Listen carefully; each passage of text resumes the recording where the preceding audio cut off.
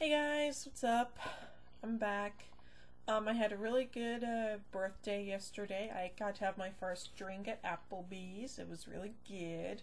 It was a strawberry margarita blended. So good. So yeah, yeah. I'm gonna do another review today, and I'm gonna be reviewing a movie that a lot of people have compared it to, like Pocahontas or FernGully or something like that. And what is that movie, you might ask? Well, it is Avatar. You know, even though a lot of people have compared this movie to Pocahontas and FernGully, I really, really enjoy this movie. I love it. It's directed by James Cameron, who, of course, directed Aliens, Titanic, True Lies, the first two Terminator movies. This guy is just a really, really great director. He's one of my all-time favorite directors. I freaking love him. So, basic plot of Avatar is that the main character, Jake Sully, played by Sam Worthington from Terminator Salvation, he goes to this planet called Pandora, and he meets with the head military guy, played by Stephen Lang, who's going to be on that new show on Fox called Terra Nova, which looks pretty good if you ask me. Jake Sully, he goes to this planet called Pandora, and he goes there to be part of this team that's supposed to negotiate with the natives of the planet called the Na'vi, that are like these blue-skinned creatures, and they look really cool and stuff like that. They basically want to negotiate with the Na'vi to, like, relocate them or something like that, so they can get hold of this ore, something like that, called unobtainium. Sounds really weird, I know. But yeah, and Jake gets the avatar that was supposed to go to his brother, who was a scientist and stuff like that. But then his brother died, so they had to get Jake in, who is was like a former Marine, and he's in a wheelchair and stuff like that. But in his avatar body, he can actually use his legs, which is actually pretty cool. So yeah, and the leaders of the team are pretty cool. Well, the people in the Avatar team are pretty cool. Like, we got Sigourney Weaver out of all people in this movie. But yeah, some other people in there and stuff like that. Yada yada yada. So yeah, and then Jake meets one of the Na'vi people. I forget the name of the character. But I do know that she was played by Zoe Saldana, who was in the recent Star Trek movie, and more recently in Columbiana, which I have not seen. I really want to see that movie because it looks freaking awesome. So yeah, and so then Jake meets with the rest of the Na'vis and stuff like that. And then he learns the ways of the Na'vi and stuff like that, and actually spends more time with them than the humans. So yeah, you can kind of see where this is sort of following the trend of, like, Pocahontas and FernGully and all that, and all those other movies and stuff like that. But then things take a turn for the worse when when the military guys start coming in, and they actually take down like the Na'vi's home tree or something like that, which really kind of sucks. So but yeah, and what also sucks is that when Sigourney Weaver's character, I forget the name of the character, but when her Sam Worthington and, well, Jake Sully, I should say, because that's his character's name in the movie, they all try to escape and stuff like that. Sigourney Weaver gets injured, and then unfortunately she dies, which really sucks. So yeah, that kind of bites. And yeah, so then basically Jake teams up with the Na'vis to fight the military guys. Of course, they fight and they fight and they fight and they fight and they fight and they fight and they fight and they fight until the Na'vi ultimately win. And so they basically just send the military guys packing, and so on and so forth. And at the end of the movie, spoiler alert, Jake gets himself transferred into his avatar body permanently. So yeah, that's pretty much all I can remember about the movie. I haven't seen it in a while, but yeah, it's pretty much all I can remember. So yeah, but yeah, of course, then the movie got re-released and showed some new scenes, and that made it to the Avatar Extended Collector's Edition. It was pretty cool. It's got like 3 DVDs, has like some new footage and some bonus material and stuff like that. So yeah, get back over there. Thank you.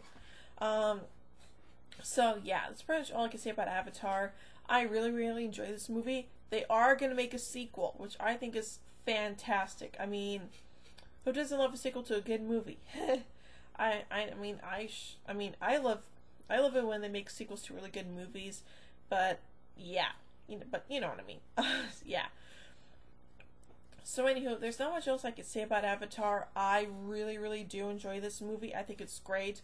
The look of the planet, like the landscape, was really, really fun to look at. I loved it. It was really, really great.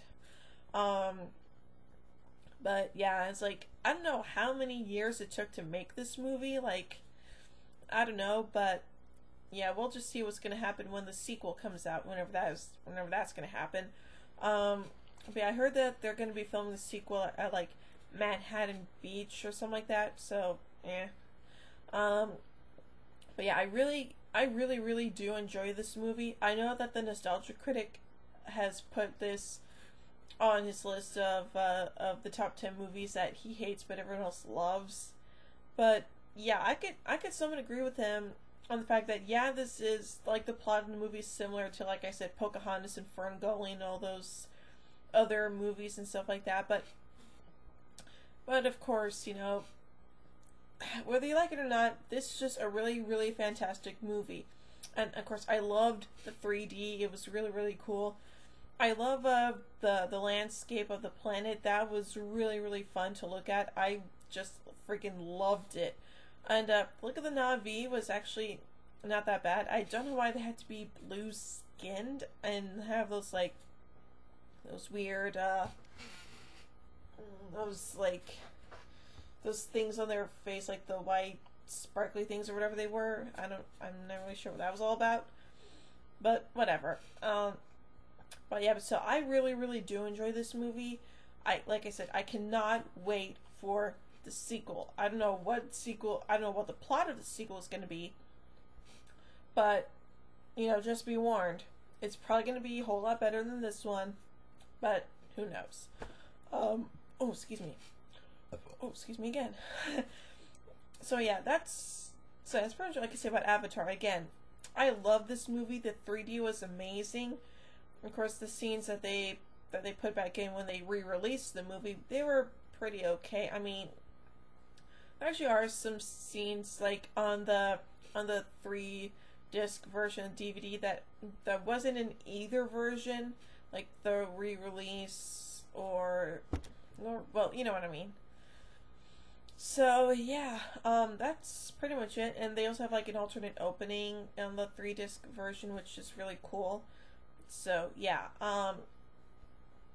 but yeah, that's pretty much all I can say about Avatar. Again, I really, really, really enjoy this movie. I think it's one of James Cameron's best movies by far.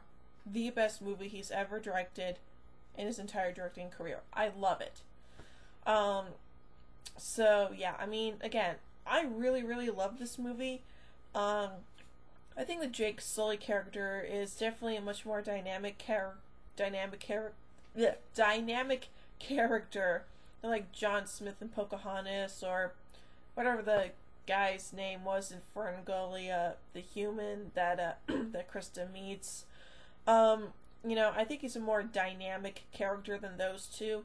I mean, you know, he starts off as this really jerky kind of guy, but over the course of the movie, he becomes more sympathetic towards the Na'vi and wanting to help them out.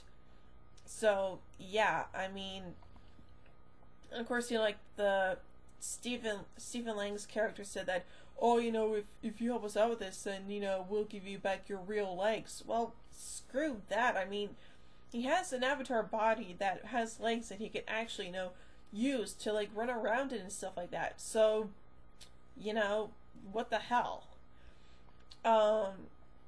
But, yeah, I mean, again, like I said before, a lot of people compare this movie to Pocahontas or FernGully, and, like, the Nostalgia Critic has said, like, people also compare this movie to District 9. I have not seen District 9, so I don't know how people would compare Avatar to District 9. I guess mainly because of the whole prejudice thing, but again, I have not seen District 9. I'm not quite sure if I want to or not, but oh well. But yeah, but like I said, this is one of James Cameron's best movies by far, his greatest work ever. I mean, yeah, I like some of his other films, like I said, you know, the first two Terminator movies, Aliens, Titanic, those were all good movies. Of course, True Lies was also a very fun movie. In that movie, I loved the chemistry between Schwarzenegger and Jamie Lee Curtis. That was fun. You know, but in this movie, I really, really enjoyed the chemistry between the Jake Sully character and the Zoe Saldana character. Again, I cannot remember the name of the character that she plays, but you know, like the chemistry between her and Sam Worthington's character Jake. That was really lots of fun. So yeah, and I actually read on the internet that at one point for Sigourney Weaver's character, they were going to name her Shipley, which I thought was kind of interesting. Yeah, Shipley, kind of a little joke to the name of Sigourney Weaver's character in the Alien movies, which was Ripley. So there you go. But yeah, it's pretty much, like I said, it's pretty much all I can say about Avatar. Again, I love this movie. James Cameron did an amazing job directing it. I cannot wait for the sequel. I know that a whole lot of Avatar fans are going to be excited for the sequel too. So yeah, that's pretty much it for now. Talk to you guys later. Bye.